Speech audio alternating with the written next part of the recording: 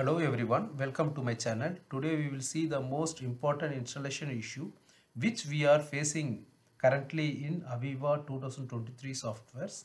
Before going for installation, we can open the readme file and verify the supported operating systems and SQL versions and released softwares.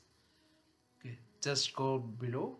You can see all the released software packages included in this software, and you can see the MS SQL 2000 supported, which is not supported versions. And if you go still below in this one, the readme file, you can find all the supported versions of Windows. You can see Windows 10, Windows 11, 21H2, Windows 11, 22H2. Okay, and also if you open the installation guide, you can find the same things which having supports for Windows 10 and Windows 11.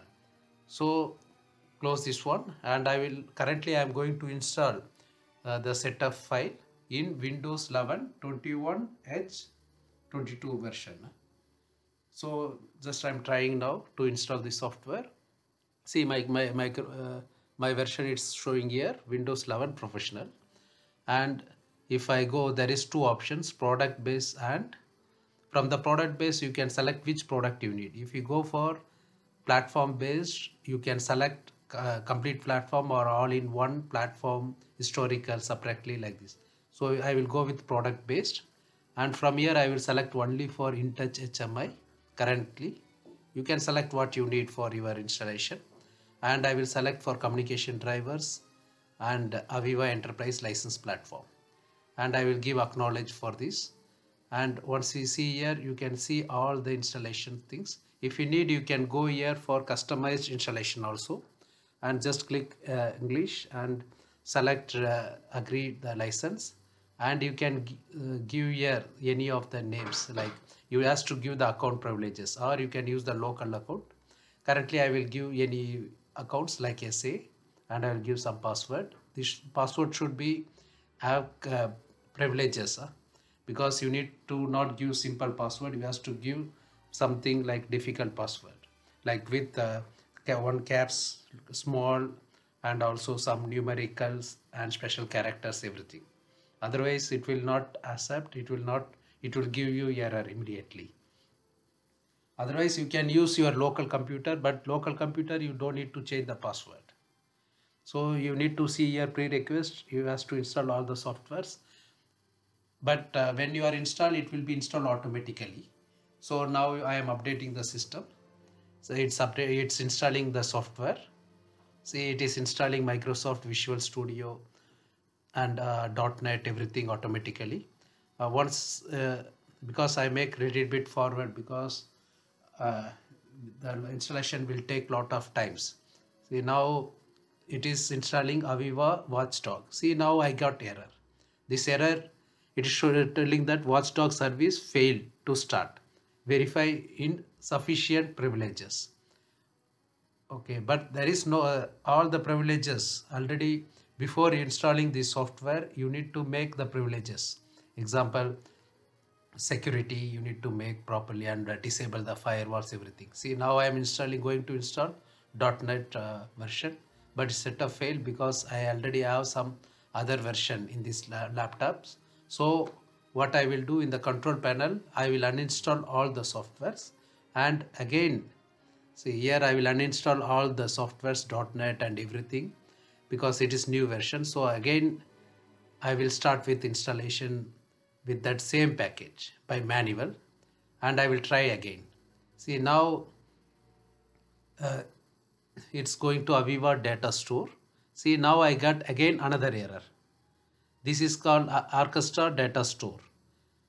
Okay, because this telling that verify your sufficient privileges to start the system service, but my sufficient privileges is okay. But the problem in the .NET and also the C plus files from this control panel. Now what I will do, I'm getting this error in Windows 11, so I will start with Windows 10 now. The same setups, everything. Okay, once I started the setups, in the Windows 10 in my virtual machine. It is starting now to install all the files. So we can see now the result. Because this will take lot of time, maybe it will take like 30 to 45 minutes to install the complete package. So I am installing the same setups here. I'm selecting the drivers, everything, and just I will give the start and I will give the username password. Because this username password you can give whatever it's required, but it should be same. You don't need to change later, but you can change later in your configurator, Aveva configurator. See, now it is installing all the files, but in Windows 10 it's this watchdog timer and data store error, it's not appeared because this one fully tested by Aveva. Okay, but in Windows 11 still there is some issues we are facing until now. See, I am installed the software in the same which they told before, no? Windows 11 21H22 or Windows 11 22H22. This is a built OS built, but I tried more than 5 or 6 times. Even I reformat the complete computers and I tried, but it is not working with the Windows 11 currently. So we are expecting Aveva should fix this issue in .NET. And also we will see now for configuration of this.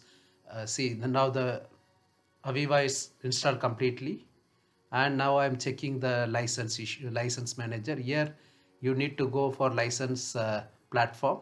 There is enterprise manager, Aveva enterprise manager. From here you need to activate your license. Here you need to add the license which you have received the XML file. So I will explain this everything on later videos. Similarly for Aveva plantscada also, we are facing some issues, but they released some updates. They updated in 2023 up to 11 updates. If you install the 11th update, you will not face the problem for licensing. Otherwise, if you use the Aveva plantscada 2023 without update, you will face a lot of problems for installations and also for licensing, everything. So you have to always keep updated with the updated patches. For 2023 still we are facing this Windows 11 installation issues. I think they will solve soon, but I will update you on the next videos for these things once we solve the issue for installations. Thank you for watching this video. We will see on the next video. Thank you.